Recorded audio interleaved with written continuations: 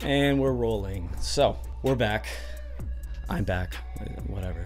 With November coming up, with all the crazy shit going down, I think that there's one book that I really wanted to review.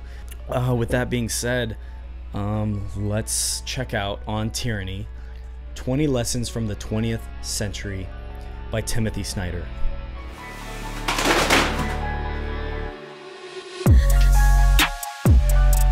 The reread value on this is exponential. It never gets old. I feel like I'm always taking from this because there's conversations that come from this. There's philosophical ideas that you kind of want to discuss and what it is and what it means to be patriotic in the United States today. And there's just so much. There's so much to unpack here. Now, at the end of this video, I do want to send this book to one of you for free. I'll just ship it to your address. Tell me your address. And I will ship it to you if that doesn't freak you out. Sign my name in this book, and I would like you to read it and sign your name, and I would like to see how far we can get this book, but I'll talk a little bit more about that later. But for right now, let me kind of dive into what this book is about, and we'll go from there. Before I get started, know that this book is not aiming to discredit or call enemy to your beliefs or your ideas. What it does is it provides warning. You see, Timothy Snyder, who's a professor of history at Yale, recounts the moments that democratic societies in the 20th century in Europe saw their very last election and the events that led up to it.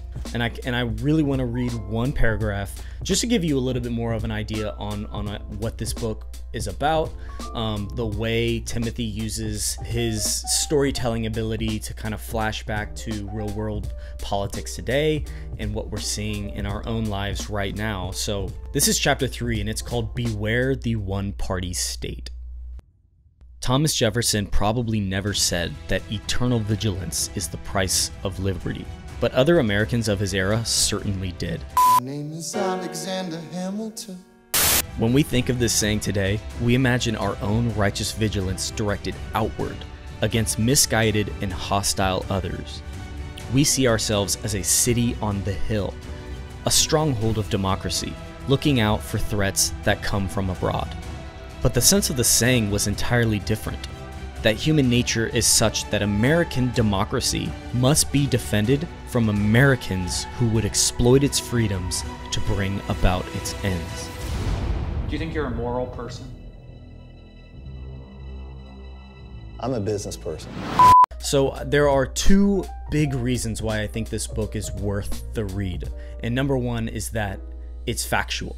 It does not spark conspiracy or speculate the intentions of others. It provides 20 chapters, 2 to 4 pages each, discussing and providing context into the lessons learned from Europe during the 20th century. And the second one, it reminds me what the United States is all about. Now, maybe I'm just speaking out of my ass. I don't know, okay? But it's a good book.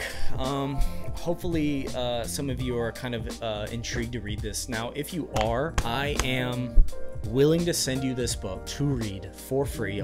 I will ship it to your house. I want to see how many people I can get to read this book before November.